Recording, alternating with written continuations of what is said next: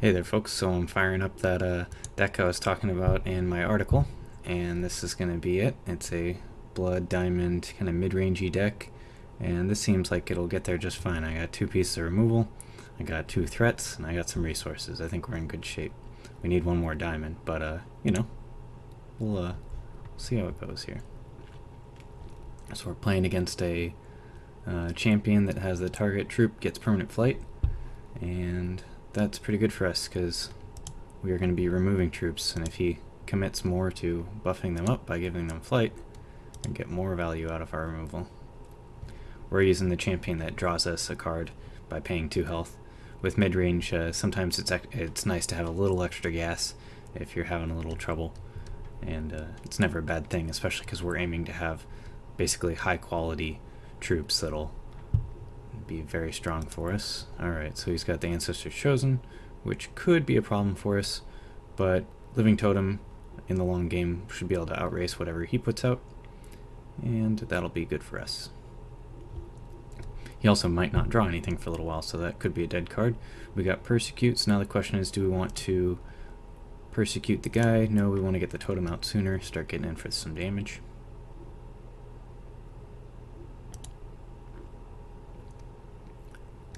And really him drawing a guy would be kind of bad for us.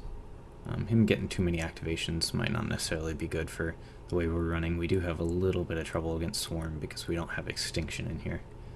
With so many single target removal spells, I kind of felt like I didn't want to be playing Extinction.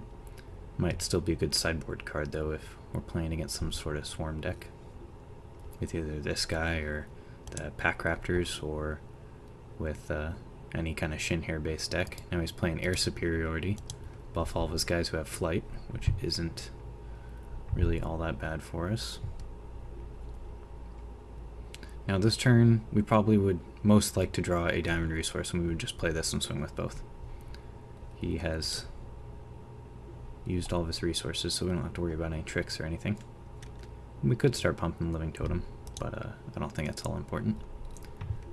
It's also very unlikely that he's gonna block with it, so there's our diamond resource. Sometimes you live the dream, and that's the case here.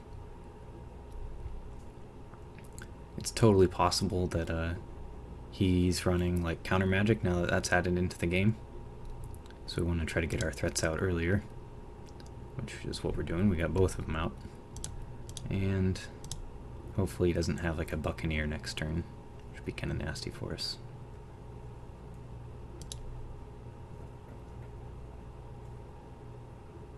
Let's see what happens. Alright, so there's the first damage of the game. Got him down to 18. Not too much further to go. What's nice here too with drawing that diamond resource is now I have 1 more blood in my hand, which will let me draw another card next turn. And I have the 2 threshold I need for it too, so we're in good shape. Let's see what he plays. So any 3 defense guy that he plays is going to be kind of awkward because Persecute won't be able to kill it. But on the bright side, well, there's that Buccaneer, as I was expecting. Probably see the Cloud Knight get bounced. Yep.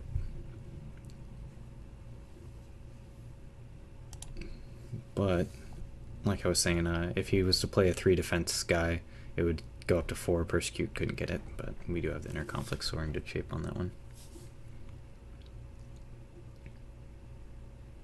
Alright, so he swings with his guy. Now we're probably going to replay the Cloud Knight next turn, but we're going to do it on our second main phase, that way we can swing and threaten with the Living Totem. It's unlikely that he would block it, but if it does, we get some value there. So might as well leave the option open. Alright, so there's a Claw. Definitely a strong beater. And that might even be a better play than Spearcliff, considering it's going to end the game a little bit quicker. But let's draw our card first and just make sure we have all of our options open. So another inner conflict. Alright.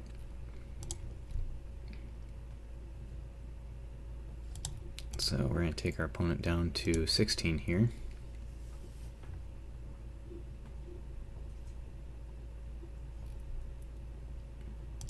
So the best play though, I mean we were talking about Claw versus Spearcliff, The reason I'm going to play Spear Cliff is it's going to use all of my resources this turn. So next turn, if I draw another resource, I will have 2 open, so I can still persecute something if I needed. Which is definitely going to be pretty good. He could give the Buccaneer flight next turn, which would turn into a 3/3. At which point we would definitely use some removal on it.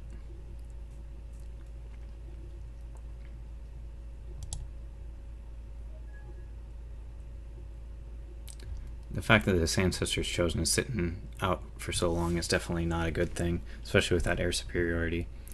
I probably should persecute that next turn rather than persecute the Buccaneer. I can always use Inner Conflict on him. So I guess what we're hoping for here is to draw a resource for our Claw of the Mountain God, and that way we can do that plus persecute. We'll be in strong shape.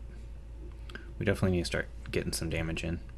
And he's still got 5 cards in his hand, which isn't all that pretty, but he's thinking here. And he's going to pass.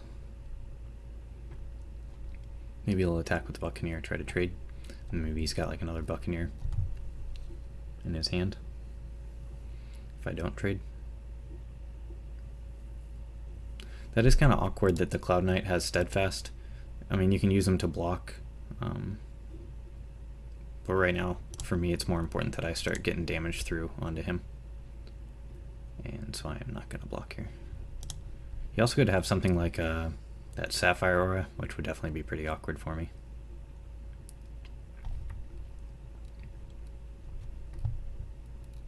Because that would essentially give him +2/+2 to any of those guys. So we definitely didn't want to block there and have him play that. But with Persecute, we can, with the resources open for Persecute, we can start swinging in for there. Alright, so Soul Marble is kind of a strange one-of in the deck. It's actually a little bugged right now. I should have mentioned that in the article. But we will go ahead and swing, and I'll talk about that in a second.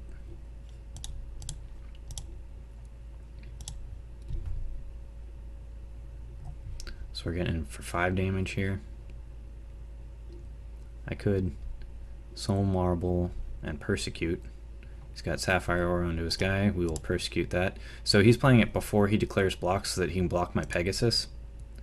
And because he's doing that, he's not going to actually be able to block my guy. Had he declared blockers against my Living Totem and then Sapphire Aura'd it, he wouldn't be taking the extra damage here.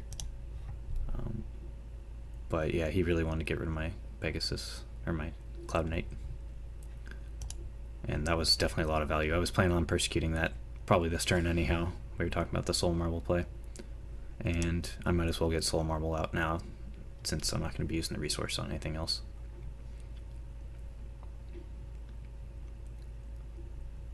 And we'll just activate it. We don't have, there's no one resource instance that we need to bluff or anything, so we'll just get it out of the way. And keep on moving in. So far, I don't know if this is one of the pre-con decks that comes with like just right when you start alpha. If it does seem like it might be. I think it looks like the deck that was really similar from Gen Con. So maybe this is just one of his first games and stuff. Maybe I'm not playing against an optimized deck, but to be honest, a lot of the games have been going like this for me. This deck has done really well for me so far. Definitely seems like we'd have some trouble against decks where they're playing a lot of Spell Shield guys, or decks that are not playing any troops. I haven't really seen too many non-troop decks, although I guess you could consider Demented Demolisher based decks non-troop decks, because he is really more of a spell than a troop. So we would have kind of trouble with those, because all of our removal is just going to be dead for us. And so this turn he is hoping to block my guy. We're going to Inner Conflict it so that he doesn't have a Sapphire Aura, rather than give like the Living Totem Flight or something. I don't want to get blown out there.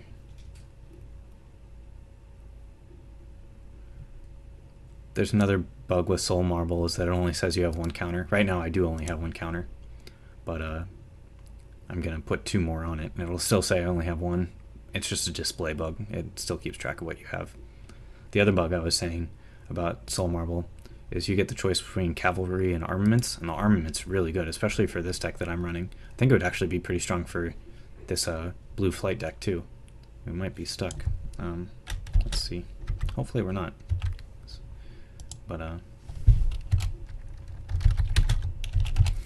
But yeah, so the armaments is really good. It gives all your guys +2/+2 steadfast and spell shield, which is definitely pretty strong. And he's saying GG. So yeah, that was game. I was going to be swinging in for 5 this turn, which would have taken down the 6, and I would have swung in for 6 the following turn because I would have had a living totem pumped up, and so that would have been GG. But yeah, that's the end. It looks like we were bugged this round, but yeah, hope you guys enjoyed seeing the deck in action. Generally, you're playing a lot of strong creatures and ones that are hard to deal with, or they're evasive, so you're poking in for damage. Meanwhile, you're dealing with all of their threats as they play them out. And that's pretty much how most of the games go. So let me know what you thought. Hope you enjoy it. And until next time, less fail, more function.